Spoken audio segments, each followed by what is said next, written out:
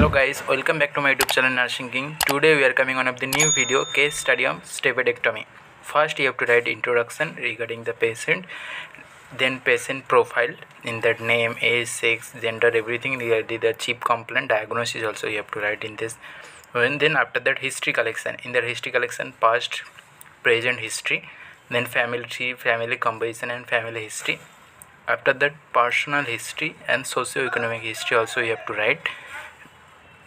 After socio-economic history you have to write, we are going to the physical examination, the head to toe examination like mouth, ear, nose, head and skull, mouth and pharynx, chest, abdomen, upper extremities, lower extremities, genital, everything, any abnormalities is there or not you have to write. After that investigation and special investigation, any special investigation is there or not you have to write in the special. Then medication, in that medication doses, frequency you have to write.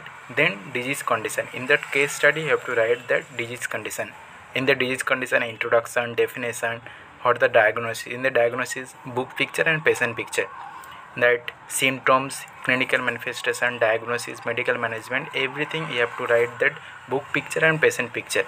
Book picture and patient picture, it means the book what are the chief complaint is there for the disease, and patient what are the complaint is there you have to write that separately.